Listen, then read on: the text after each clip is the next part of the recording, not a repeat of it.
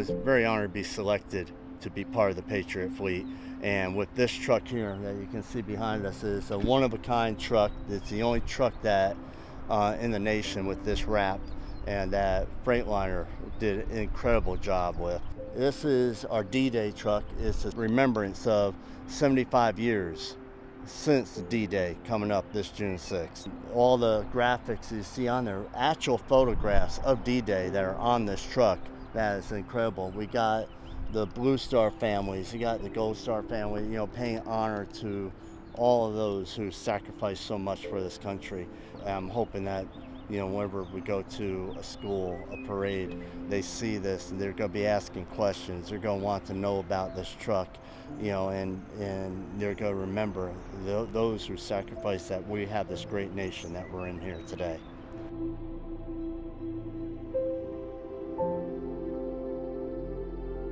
I met a 95-year-old man who was from World War II, and had a great conversation with him. He's so full of life, so proud.